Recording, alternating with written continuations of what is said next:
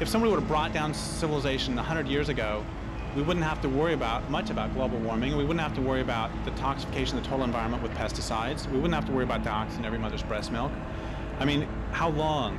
You know, at what point? What's the threshold? You know, 100 years from now, it's like we'd still have, you know, name it. We'd still have oceans. Air to breathe.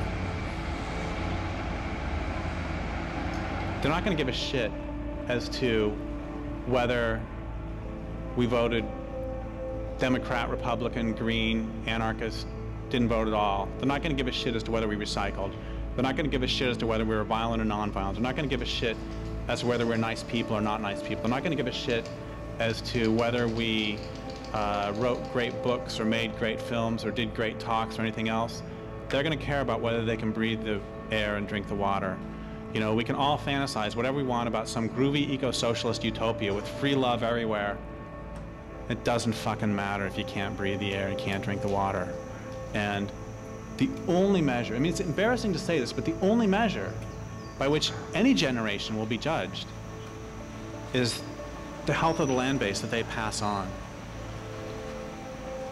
The needs of the natural world are more important than the needs of the economic system. The needs of the natural world are more important than the needs of the economic system. Thanks.